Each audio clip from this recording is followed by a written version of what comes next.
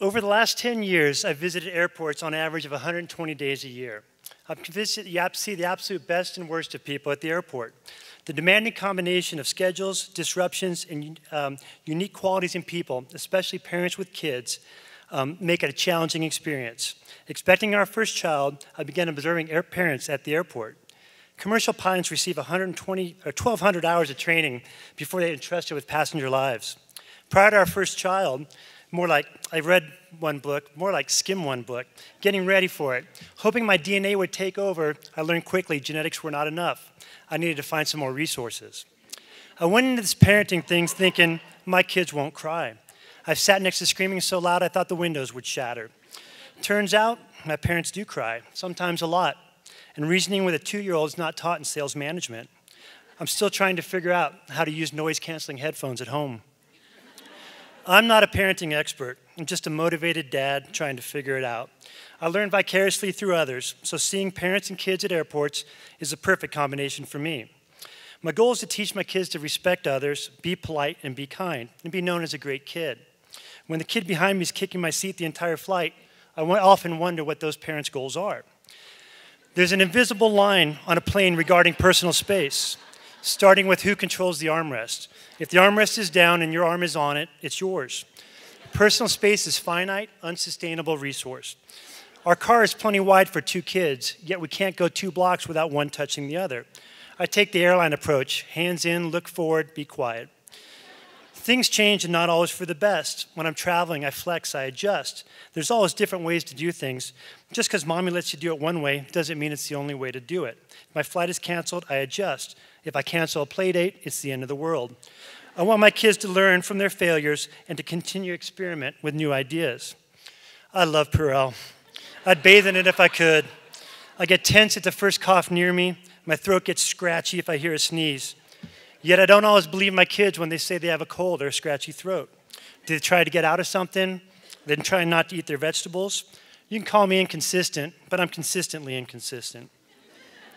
Unfortunately, airplanes do not wait for you if you're having a bad day, or unorganized, or simply screwed up. Schedules are priority. At home, we try to be consistent, but I've never had so many variables at bedtime. I'm tired. I need to tell you something. I miss mommy. Or all lines conspiring against my schedule. Security, loading a plane, baggage claim, renting a car, I stand in a lot of lines. Waiting your turn never gets easier. The minutes tick by as my blood pressure goes up because someone in front of me is slowing me down. And that's when I remember I've taught my daughters to be patient, kind, and use grace. My blood pressure goes down as I realize I just began to parent on myself. I like to eat like I don't know where my next meal is going to be. You can legally be on the tarmac for 3 hours, so I'm prepared for 5 hours of stomach fullness. My daughter can eat a full meal and be starving 10 minutes later. Nothing sounds good. We're not listening to her words. It's not fair. I often feel the same way on an airplane. A constant conundrum for me when traveling is whether to stay out for another round with the team or get up early and get some exercise. I want my kids to be healthy and active. Life is full of choices. What's better for dessert? A walk to the pickle barrel or a slice of apple? But the real motivation for me is get a little exercise so I can have a few beers each night. When the system breaks down, everything gets jammed up and we get stressed. To a horror of his high school class, I once saw a teacher lead 60 students through the San Francisco airport using a bullhorn to shout instructions. I sometimes fantasize about this technique at home. When my message is not getting across, I can use my inside voice and try to get to the point. There are times in life when things don't go your way. Weather, mechanical breakdowns, random cancellations all conspire to make your life harder. Even the gate agent controls your destiny. I want to yell, "You're not the boss of me," but technically, she is the boss of me. Now I know how my daughters feel. Even when the gate agent is boss, I try to be kind. I find you can get much farther with kindness than you can shouting, and I think my girls are finding the same thing. As friendly as being bumped involuntarily sounds, it's not really that friendly. I sometimes involuntarily bump my kids from what they want to do, and they're still learning how to roll with the punches. How do you decide what's too dangerous for a kid? Jumping from a swing set, hanging upside down, monkey bars, ongoing bumps and scrapes, they don't bother me. What really scares me is escalators, moving sidewalks, and baggage claims. Those things are finger and toe eating monsters. I want my kids to take risks, be adventurous, have fun, but never get hurt. There's an illusion of control when you travel and parenting kids. I feel like I'm in control, but airlines seemingly make random changes. Similar to my kids telling me what they want me to hear, but doing something completely different. My goals are to give them enough rope to make decisions and have success. I find if I keep the reins too tight, they just get wrapped around me. Security checkpoint ahead. I'm ready to go. 15 seconds, belt off, pockets empty. Same system, same variables every time.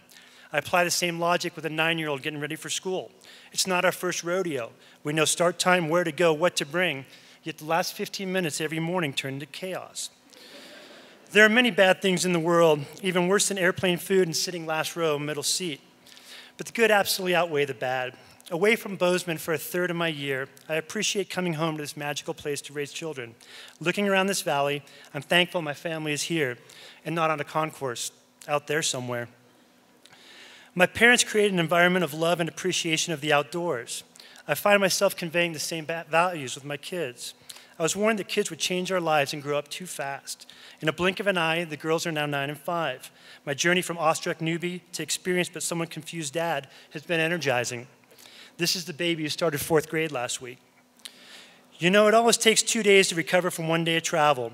I try to spend 2 quality days parenting for every day I'm away, laughing, loving, and being there for them. I want to continue learning as a parent, and I look to the airport for inspiration.